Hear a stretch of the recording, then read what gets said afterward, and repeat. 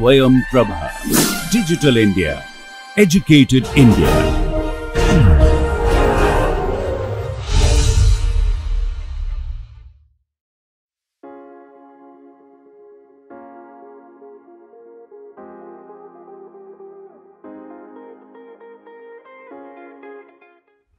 Let us continue our discussion on concepts related to strain.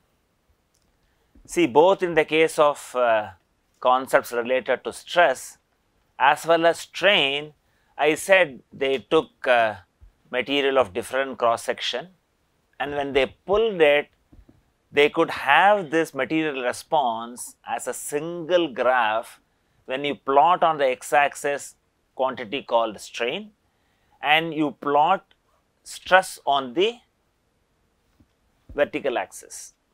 So, we had a simple definition of change in length divided by original length as strain, force divided by cross sectional area is stress. From then on we developed that these are all not scalar quantities, they are indeed tensorial quantities. Stress is a tensor of rank 2. Strain is also a tensor of rank 2. So, whatever the discussion we have had on stress, you can have a parallel set of discussion on strain. You know, we were confining our attention to plane strain. A simplistic definition is given here.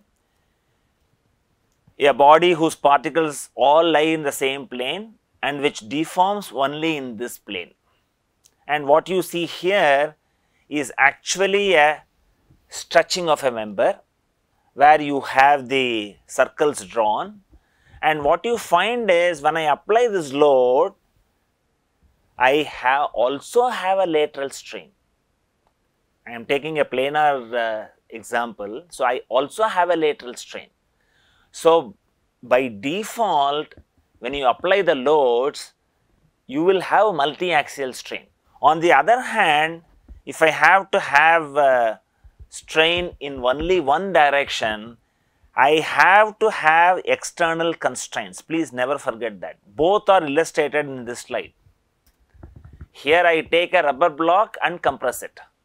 When I compress it, what I do? It will bulge out. I prevent that bulging out by these constraints. And when I have a uniform load applied, a circle deforms into an ellipse, and you also find these lines get rotated. And this also gives, suppose I reduce this circle to a point in the limit, you find that depending on the direction, the value of strain also changes, like what we have seen in the case of stress. In this case of stress, we looked at all the possible infinite planes passing to the point of interest. In the case of strain, all the possible directions. That is the difference.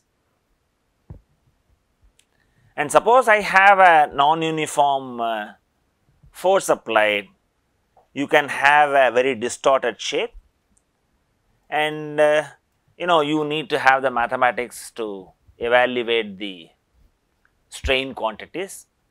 We have seen you have axial strain as well as shear strain, and we also saw that there is also rigid body rotation. We have determined the expressions in strength of materials very comfortably. And when you develop these quantities, you also need to know, if I change the frame of reference, how do I express or get these quantities? That is what you do in stress transformation or strain transformation.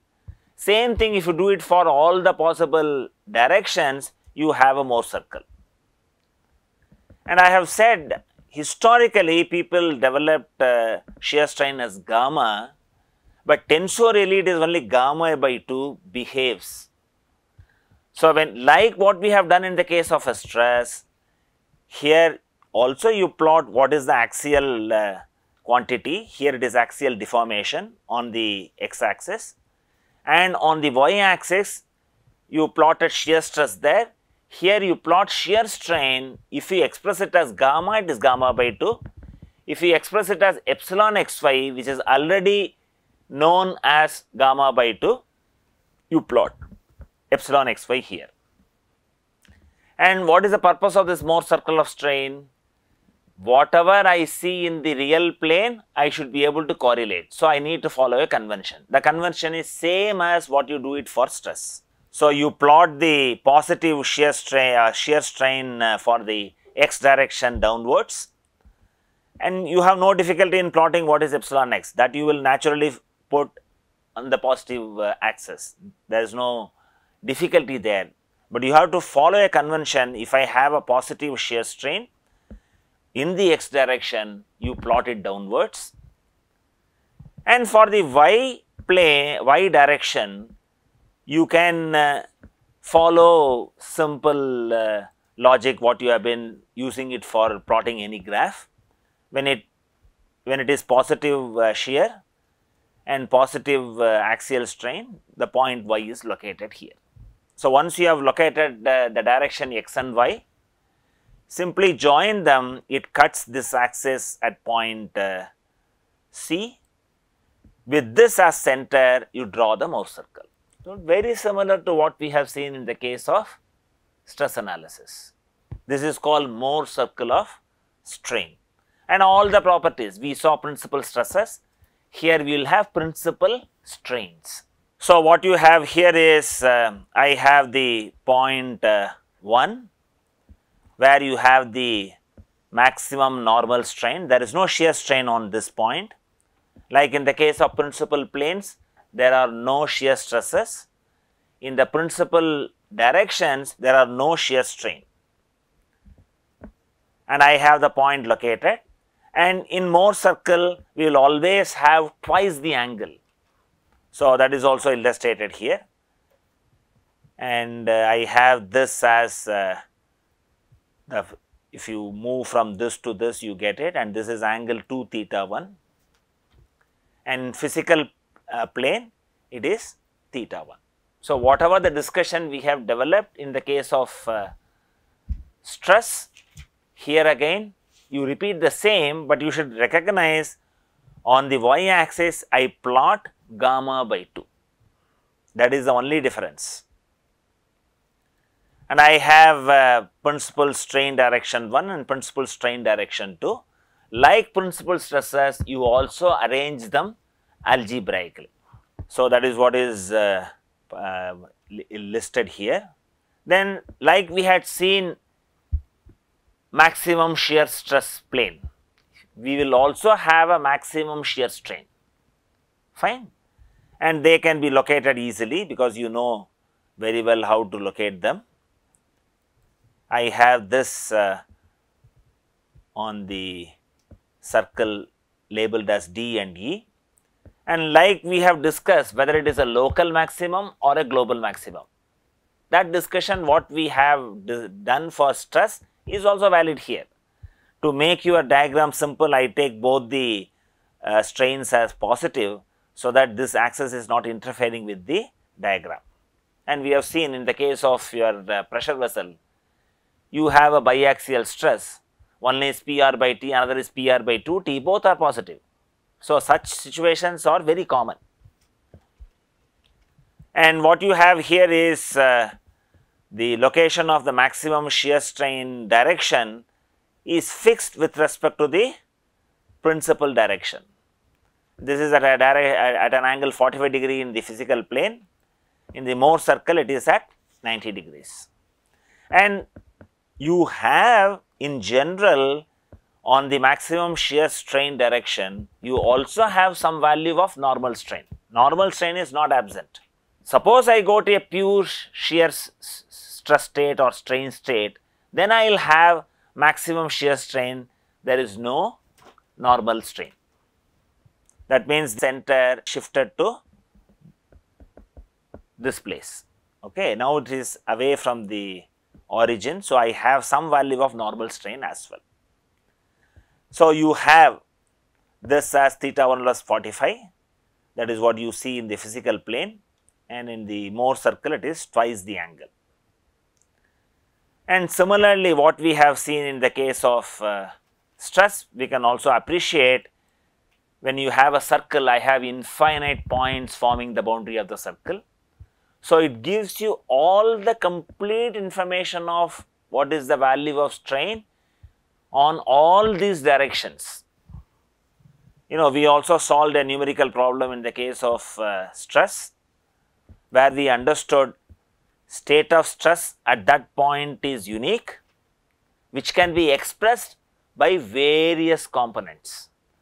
On similar lines, state of strain is also unique at that point. I can express it as components in the x and y directions. I can express as components in the principal directions 1 and 2. And if I can also express as components along the shear directions, maximum shear direction, here it is a local maximum. And if you take any point that represents strain in a particular direction. See, I have just shown the direction, I have not taken effort to show the change in the length, which I was able to do easily in the case of stress, but here it is too difficult to do. So, what is indicated here is when I go one full circle of 360 degrees, I will traverse 0 to 180 on the physical plane. So, every point denotes what is the strain in that particular direction. In general, it can have a normal strain component as well as a shear strain component. In particular cases, you may have only normal strain, and when you have a pure shear strain state, you may have only shear strain. Otherwise, when you have maximum shear strain like this, you will always have a normal strain component. So, every point denotes what happens along that direction, and if you draw a line and find out what is the angle from this, one half of that is what is the direction in the physical plane. So, all the understanding that we have developed in the case of stress, you can also extrapolate in the case of strain. See, while we discussed stress, we also developed photoelasticity. We had developed the stress optic law, and then we showed that you can get beautiful fringe patterns, and we were using only models that were transparent. See, now the question arises, suppose I do not have a transparent model, can I still take advantage of the use of photoelasticity? If you ask the question, the answer is yes. What you do is you take a specimen and then coat the specimen with a photoelastic coating. That would be transparent, but what you do is you coat it with a reflective backing and then put the material. So, this main member experiences strain. The strain is faithfully transmitted to the coating. Because of the strain, the coating will get deformed, and because the coating is birefringent, all the concepts that we discussed in the case of stress analysis, you can have a parallel one, like you have a stress optic law, you can also have a strain optic law. And this is what you see me 15 years back, you know, I pulled out my old video, and this shows a reflection polariscope. It is very compact. You have a light source, you have a polarizer, you have a first quarter wave plate, you have the second quarter wave plate, and you have the analyzer, which you had seen a normal polariscope should have this. So, what you do is the light comes out of this, it impinges on the model, you analyze the reflected light, fine. And in the case of normal photoelasticity, you know, you did not have that angle problem. Here you have to keep the equipment away from the specimen, so that you minimize the angle of deviation. Okay, you want to limit it with within 4 degrees, and what you have here is you have a flange coupling, it is tightened with 4 bolts, and this is the light is impinged on this, and the reflected light will be viewed through the analyzer and quarter wave plate. And for you to see, instead of me looking at it, we will have a electronic camera output, and you will see beautiful fringe patterns. Okay, and this only explains how the light gets reflected on this, and you see this beautiful fringe pattern. Do you see them? See, normally if you are given a spanner, what do you go and do? You simply go and tighten it to your maximum. That is not the way engineering is done. And this is a very complex problem. See, you would have seen flange couplings in many applications. You will have big pipelines, you will have a flange and it will be transmitting fluid at a high pressure. In those applications, what people normally do is they have what is known as a torque wrench, and they will measure what is the torque to be applied. And when I have number of bolts like this, here I have only 4. If you have a huge flange, there is a particular sequence in which you have to tighten the bolts. The sequence of tightening influences the performance. You should not do over tightening. And you see here, the problem should have been symmetric. Because of non-uniform tightening, the fringes are not symmetric. And it's very difficult to model analytically. Please understand, the kind of stresses that are introduced happen because of the assembly. Assembly stresses are very difficult to analyze analytically. Whether you want to go and do a numerical analysis, there again modeling assembly stresses is extremely difficult. The only recourse is a technique like photoelasticity or any other experimental technique, because here you actually work on a prototype, you do not work on a model. So, from analytical perspective, it is a very complex problem. And you also find this equipment is very compact. You can hold it in a hand like you have a stethoscope, like the doctor tests you and then finds out whether your heart is beating properly. So, I can take this and then find out what happens to the structure. And if you look at, this is extensively used in aerospace industries, and one of the applications there is when you have a landing gear. If I save 1 kilogram of weight on the landing gear, I save enormous amount of fuel in the lifetime of the aircraft. And this is a structural optimization. Even today, when they go from A360 to A380, it is done only experimentally, because the problem is extremely complex. Fine, and they actually have chemical engineers making a 3-dimensional model of this landing gear and then do a transmission as well as reflection photoelastic analysis.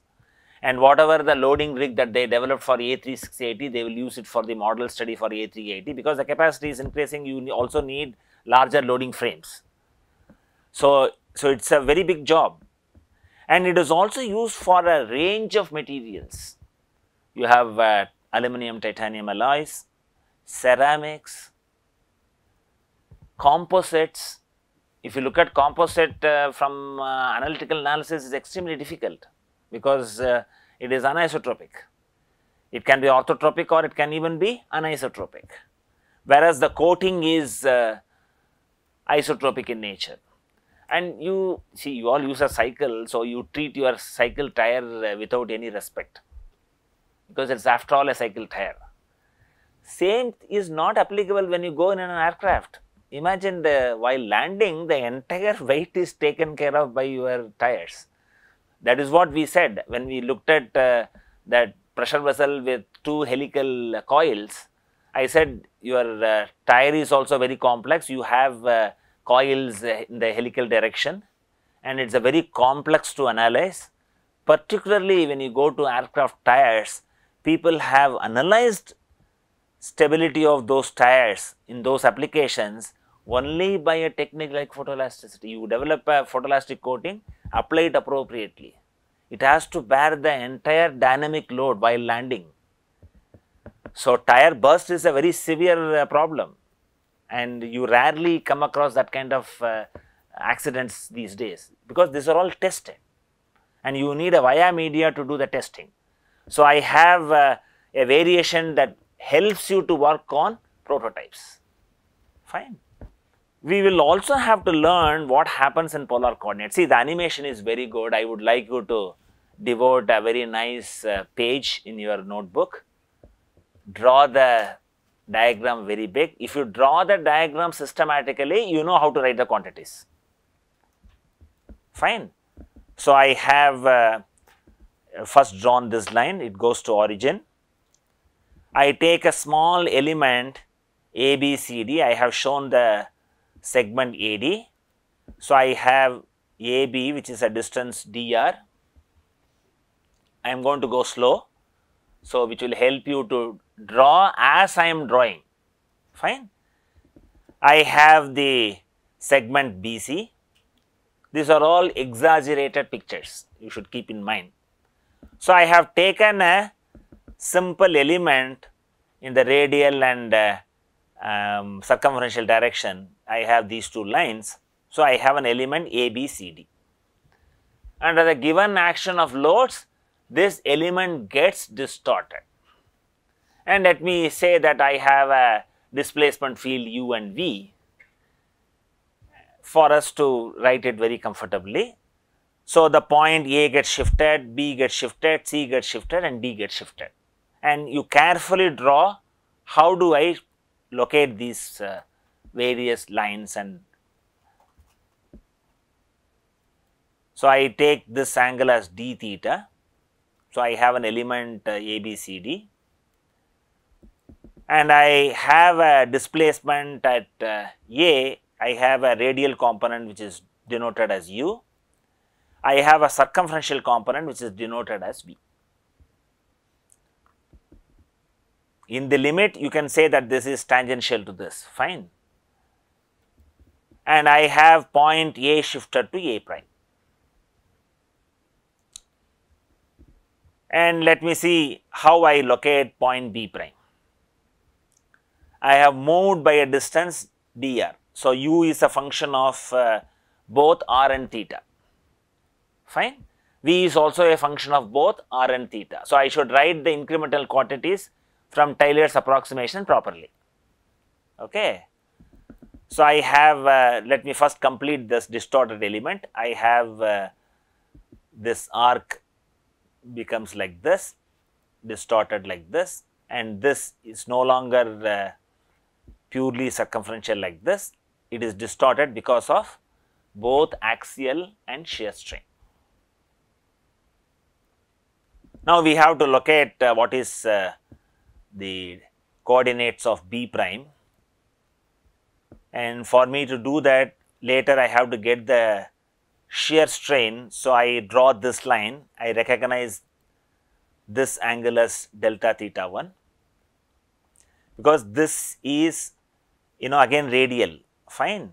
So, if I have to find out original rectangle, so I should also draw one more line here which is circumferential. So, this is orthogonal, okay. If I draw a tangent here and this line, they are perpendicular. So, I have to measure anything related to shear strain as deviation from this line and deviation from this line. Is the idea clear? Shear strain, we have said it is the original rectangle becomes what? And it is delta theta 2. But I will also have to recognize, if I have to calculate delta theta 1, I should recognize that I can get this angle comfortably. I join this and then extend it. This I can express it. This I will put it as delta theta 1 prime. I will also have another line drawn. What we have already drawn is this, and this is delta theta 1 double prime. I need these angles for me to find out what is delta theta 1. For me to get delta theta 1, I have to have delta theta 1 prime minus delta theta 1 double prime. That is what you get this as delta theta 1. So, I have the point B prime located. So, from this, how do I write this variation? This is the variation in the radial direction. I have here it as u, and I have shifted by the distance dr. And what is this distance? Can you guess and write down? Write down what is the way I can do that?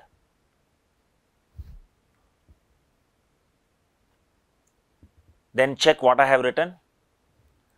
Can I write this as u plus dou u by dou r dr? Because I have moved by a distance dr. This A has become A prime, B has become B prime. So, B will have u plus variation of u because of the shift in distance dr. And I also have, I can comfortably write this vertical distance. I have put a horizontal line here, okay, I can write this distance easily. Can you find out what is this distance? Because I have come to V, and then at a distance dr, I am writing what has happened to V. Can you say what is this value here?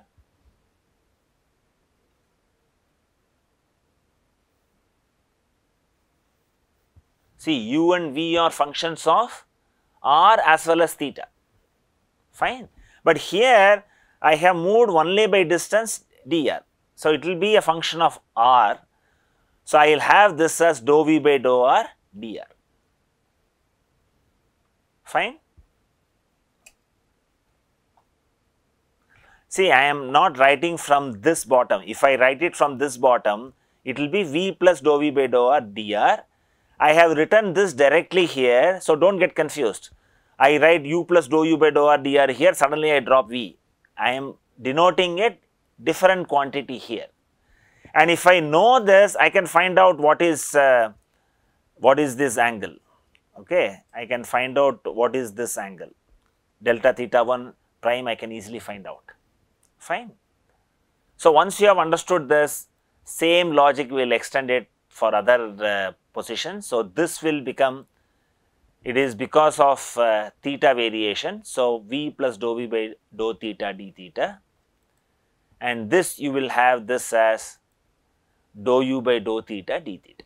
So, once you have understood how to draw the distorted element and label them systematically, finding out the strain components from this diagram is simple and straightforward, fine.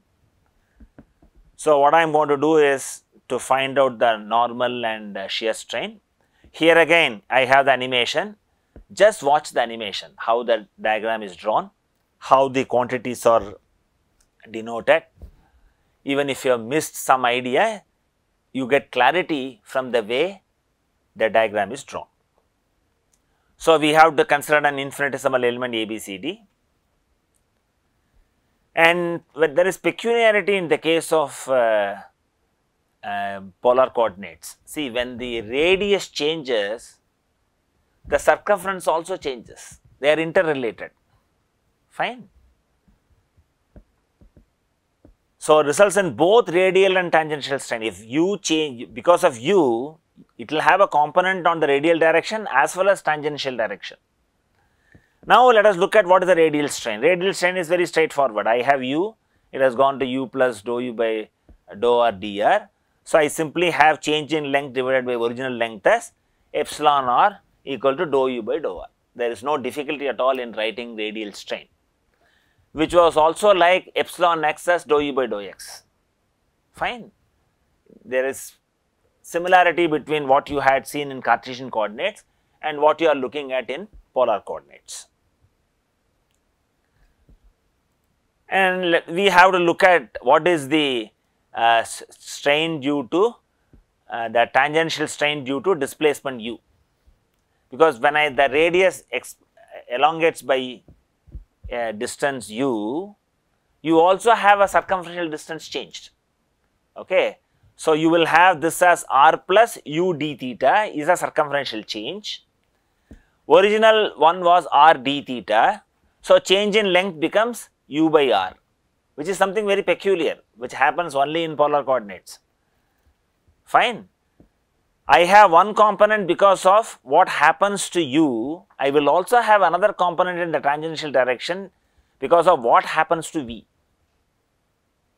Okay. So, I will write this as epsilon theta v, that reduces to dou v by dou theta d theta divided by r d theta equal to 1 by r dou v by dou theta.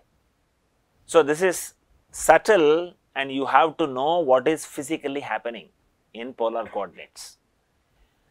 You have every likelihood you may ignore this, you may account for this, but you may ignore this, because any radial change there will also be a connected circumferential change.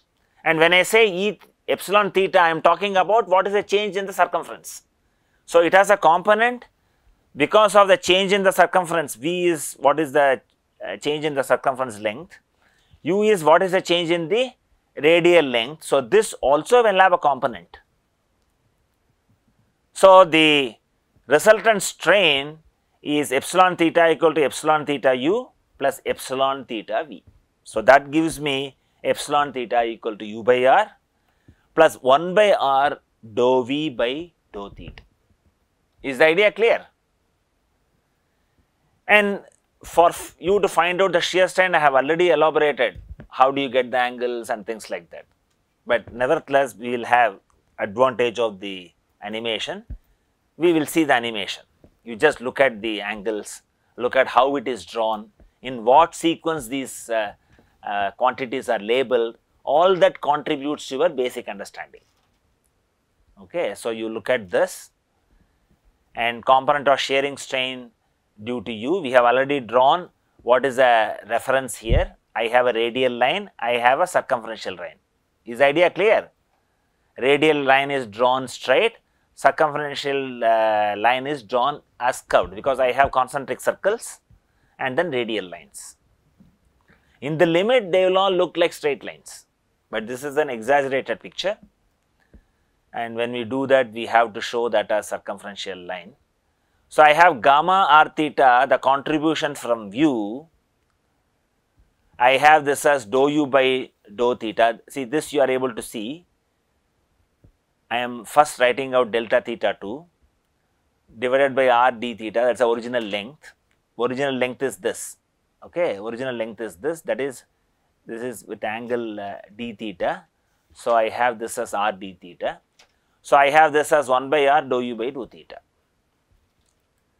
And what is the component due to the displacement v? I have dou v by dou r. See, you will have this delta theta 1 prime. So, this is dou v by dou r dr divided by dr. I will get this as dou v by dou r, and then minus v by r. See, you look at here delta theta 1 double prime. This is v and this distance is r. We neglect this r plus u. So, I have this as v by r. So, the shear strain is addition of these two. So, that I finally get this as 1 by r dou u by dou theta plus dou v by dou r minus v by r. So, what you find is, when you want to find out the strain quantities in polar coordinates, it is not completely similar to what we have seen in Cartesian coordinates. You have additional terms. You should not ignore the additional terms. Fine. Now, let us look at a comparison, because there is also a need that you need to remember them mnemonically. Fine. I will try to give you some hints about how you can remember some of these quantities. So, you have the animation for the Cartesian, you have the animation for the polar coordinates, and you have epsilon xx as dou u by dou x and epsilon rr. This is what I said. We will use these symbols interchangeably, because xx I can also write it as epsilon x, epsilon rr I can also write it as epsilon r. They are very similar, dou u by dou x and dou u by dou r, no difficulty at all. When I come to epsilon yy, it is like dou v by dou y. I do have the term dou v by dou theta, but in addition I have a term u by r, and whenever I have a d theta at the bottom, I will always have a multiplier like r, because r d theta is the distance. So, that is one way of remembering. Here I have epsilon yy as dou v by dou y. So, similarly epsilon theta will be dou v by dou theta, because I have theta L by 1 by r. That you can write comfortably, but you have to remember that you will also have a nuisance value from u by r. Okay. Now, when I go to shear strain, you look at here, I have dou v by dou x plus dou u by dou y, opposite. So, I will also have similar terms here. I have dou v by dou r, no problem. I have dou u by dou theta, but when I have theta term, I will have one multiplier r. So, I have 1 by r dou u by dou theta. So, this basic structure you can write from Cartesian without any difficulty, but you will have in the case of shear strain, and this is again engineering definition of shear strain. I have this as minus V by R for engine for this shear strain. For the tangential strain, I have U by R. That you will have to remember or learn that you can draw that sketch and then write it. So, that cannot be avoided. Okay. See, with these definitions of strain, we can comfortably do strength of materials, but you are learning this course in 2022, and you will also have to be aware what are all the other strain measures. And I am going to have one simple development which is not that complicated. We will have a look at it. So, I have a reference frame XYZ, I have the object, and let us consider a point P with coordinates XYZ. Consider a small region surrounding that point. I take a point Q which has the coordinates x plus delta x, y plus delta y, z plus delta z. And now I have a deformed structure. The points have displacements. P has gone to P prime and then Q has gone to Q prime. And I denote this as material points. You know, there are material coordinates and spatial coordinates. And if we go to higher studies of strain, because in infinitesimal strain, we work on the undeformed configuration. When we said we are working on small deformation, there is no distinction between deformed and undeformed. I can live in the comfort of undeformed configuration. So, we never worried about it, but the moment you come for large deformation, there are many definitions. I will not get into all of them, and you understand that these are all material points, these are all material coordinates, and let their displacement vector be u, v and w. Fine. And what we do is, we want to find out the change in length of the linear element. So, I need to have delta u, delta v and delta w, and we are looking at a 3-dimensional space. So, u is a function of x, y, z, v is a function of x, y, z, w is also a function of x, y, z. So, when I have delta u, I can write from Taylor's approximation dou u by dou x delta x plus dou u by dou y delta y plus dou u by dou z delta z. On similar lines, I can also write delta v equal to dou v by dou x delta x plus dou v by dou y delta y plus dou w by dou z delta z, and you have delta w as dou w by dou x delta x plus dou w by dou y delta y plus dou w by dou z delta z. Fairly straightforward. For this you have a mathematical background, no difficulty at all. If you write one expression, even if you do not have time to write the other expression now, you can fill it up later. And one can also express delta x as become delta x plus delta u.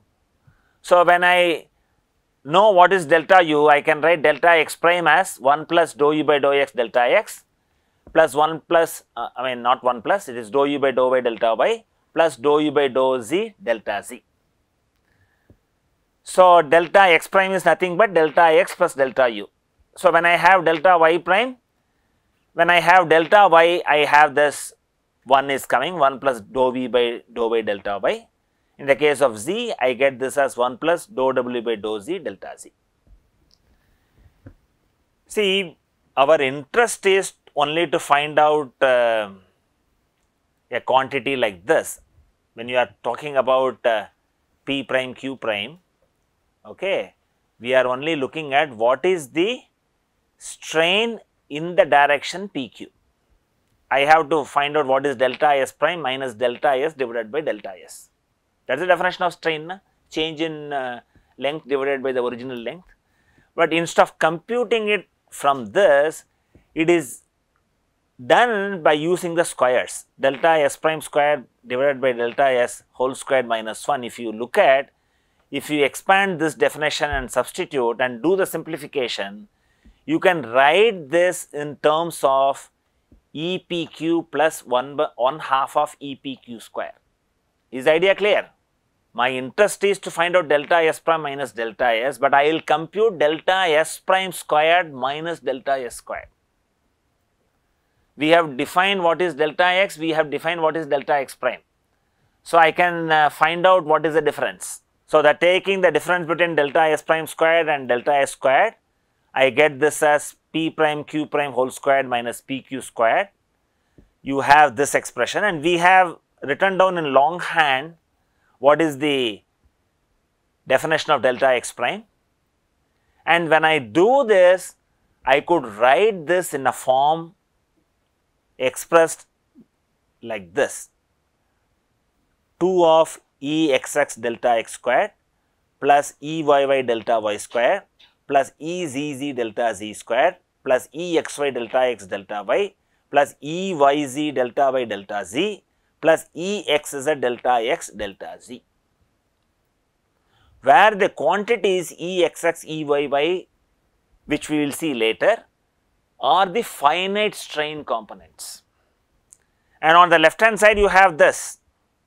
When I have a infinitesimal strain, if EPQ is small, EPQ squared is small, much smaller than this. So, I will knock off this term, and we will also knock off the higher order terms on the right hand side.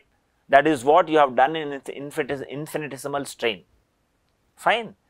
And we have already seen what is the expression for delta x prime. When I substitute this and simplify, I can get these expressions in this form. Do you find any similarity between these expressions and your infinitesimal strain components? Suppose I look at Exx, I have dou u by dou x that we have seen as infinitesimal strain plus 1/2 of dou u by dou x whole square plus dou v by dou x whole square plus dou w by dou x whole square. And you have this repeated cyclically. And when I go to the shear component Exy, I have this as dou u by dou y plus dou v by dou x. This is identical to what you have seen in your strength of material infinitesimal strain. This we have seen this as shear strain, okay. And I have this as additional terms dou u by dou x multiplied by dou u by dou y plus dou v by dou x dou v by dou y plus dou w by dou x dou w by dou y, and this is cyclically repeated.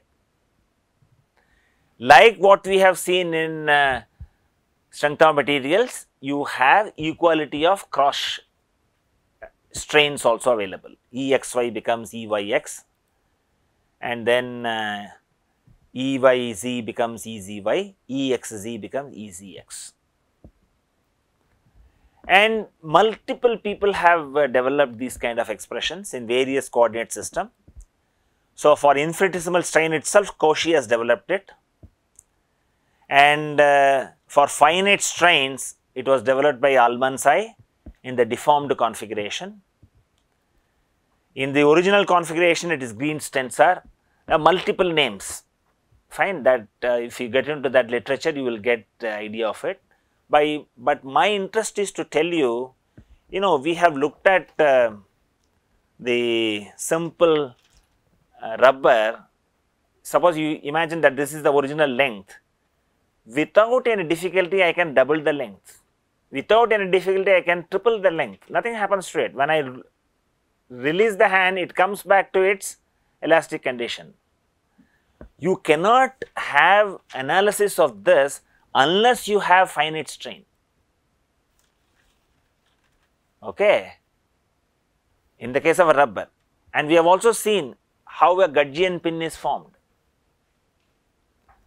So, in metal forming it will be of use, and people also develop incremental plasticity theory and so on and so forth.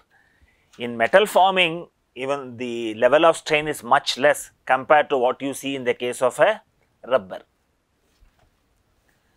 And we have already seen how a Gudgeon pin is formed, and I said that this is used in the case of IC engine. This is the pin where you have, and initially you have drawn a square line, lines horizontal and vertical forming a square, and when you deform, you could see very clearly. With your naked eye, you are able to see the deformed lines. So, these are all very high strains. I said strain is of the order of 20 to 22%. Whereas, in the case of infinitesimal strain, I said you should limit within 0.1%.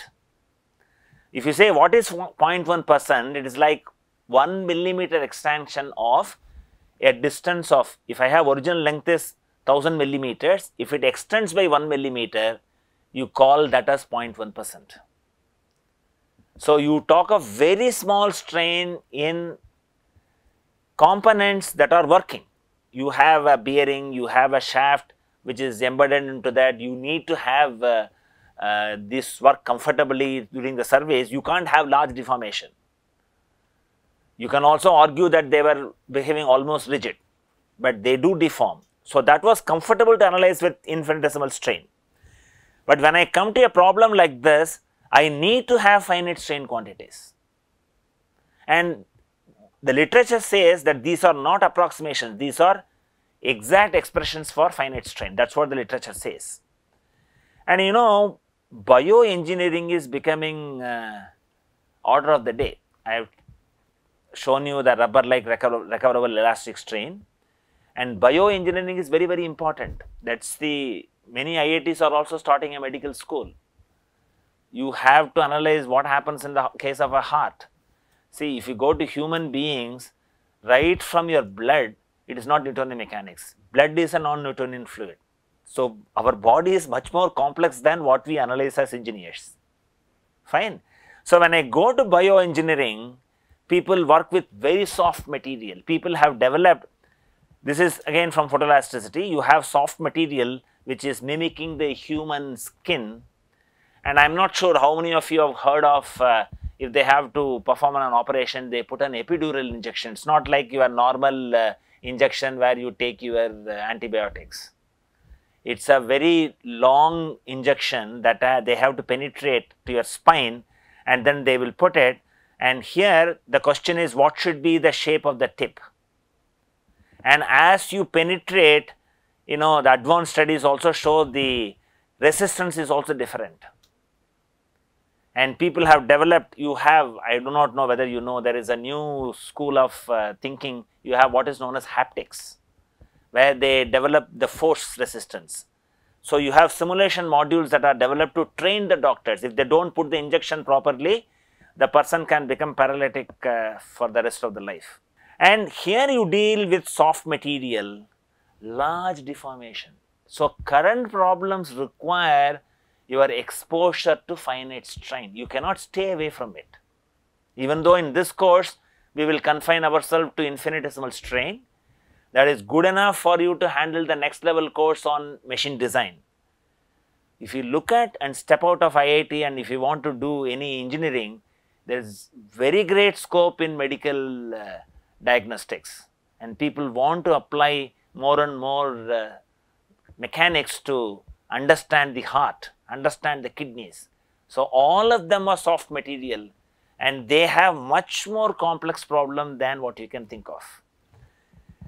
And you know, I will also give you a flavor from continuum mechanics literature, how do they label things.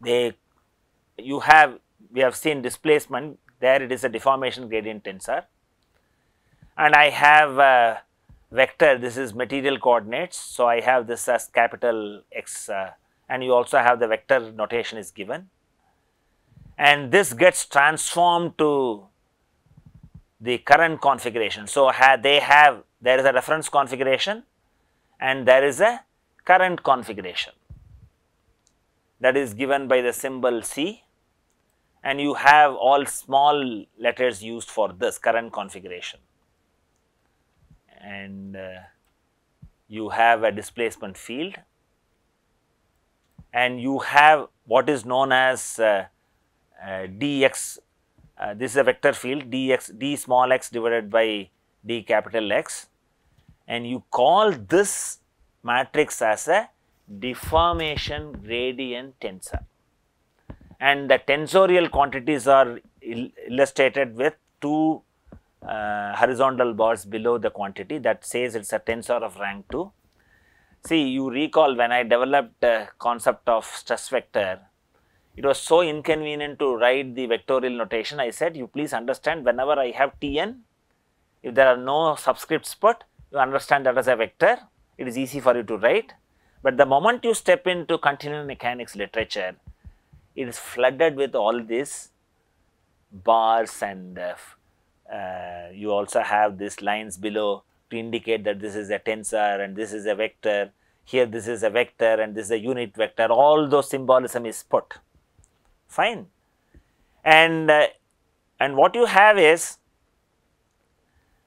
the requirement is to segregate the rotation and deformation. And what people have found is, you can split the deformation gradient when they are finite as a multiplicative decomposition of a rotation and a stretch. Okay, this is how the literature goes. In the case of infinitesimal strain, we saw strain matrix, strain tensor plus rotation tensor gives you displacement matrix. Fine. Here you write the deformation gradient tensor either as a product of R into U or is a rotation matrix, and when this is on the right side or left side, they call it as right side tensor, left side tensor, all those symbolism that they use. We will not get into them, but at least you understand those words are used. And you have, by definition, C is given as F transpose F, and if I write F transpose F, and F is defined as RU, I can relate what is the relationship between U and C. I get U squared equal to C, and then if I have I said, when you have strain looked under your principal strain direction, you see that as a stretch, okay, only axial elongation. So, I can also define the deformation in terms of what is known as a stretch ratio, where LC is the length in the current configuration and LR is the length in the reference configuration. That is a language that is used, and this ratio is called stretch. Okay. And this stretch can be related to eigenvalue of this matrix, this tensor C. That is what you have, this is lambda 1 C. So, there are interrelated quantities. And you can also imagine, suppose I have LC equal to LR, I get the stretch ratio is 1 when there is no deformation, which is not convenient for you to write the constitutive relations. You want to have this goes to 0. That is why strain concept was developed from a mathematical perspective. And you also have a generic expression of strain. And deformation at a point may be considered as a result of a translation followed by a rotation of the principal axis of strain and stretches along the principal axis. See, when we took a state of stress at a point, I said you can have multiple avatars of state of stress. It can be expressed in different ways. Similar thing happens in strain also. Strain also can be expressed as a matrix with all non-zero elements. If I refer it with respect to principal direction, I will have only diagonal element, I will have 0. When I express this as diagonal elements, you can recognize that these are nothing but stretches. It could be stretches or it could be contraction, either of the two. Fine. And this was recognized by Thomson and Tait in 1867, explicitly stated by Love. He was one of the pioneers in writing the first book on theory of elasticity. But the symbolism is very difficult to decipher in the modern notation. And there is also a generic measure of strain defined in terms of the stretch ratio in the following two forms basically, but this could be expressed in a much simpler way for different values of m. So, you have strain is defined as stretch ratio power m minus 1 divided by m, as well as stretch ratio as logarithm of lambda. See, this is a natural logarithm. This is all used in plasticity theory, incremental plasticity, or people deal with soft materials. They express strain like this. From our course point of view, if I put m equal to One, I get this as LC by LR minus divided by LR. This is nothing but change in length divided by original length. This is what we defined as strain when we started strength of materials. What is the definition of normal strain? And there is also, which is also known as engineering strain. There is also another form which we will see when we look at stress strain relation. I can also have M is -1. When I put -1, I have this as LC minus LR divided by LC. That means this is referred with respect to the current configuration. And when I do that, there is a specific name. You know, people want to coin new names. They call this as true strain, as if the other one is untrue. It's not like that. Fine, we will see stress strain relations, we will talk about strain hardening, and we will see how the graph changes when I use this expression. These two we will be using in strength of materials as well. And it is also interesting to see when I have M equal to 2, you have this epsilon goes to lambda squared minus 1 divided by 2. This is nothing but your finite strain. So, my idea is to give you a bird's eye view of what is the current type of thinking in advanced literature. It is necessary. You may not have a background to fully understand or develop it mathematically, but you should know such quantities do exist. So, this brings a curtain raiser on what we have learned on concepts related to strain. Once you have understood state of stress at a point, state of strain at a point is easy to grasp, appreciate all these quantities. Like we have invariance in strain stress tensor, we also have invariance in strain tensor. You should also know how to use the strain tensor invariance properly. And we have also seen definition of strain in Cartesian coordinates as well as in polar coordinates. And I said in polar coordinates how to remember, you can derive from appearance of Cartesian components, but certain components you need to have understand how it is originated. Thank you.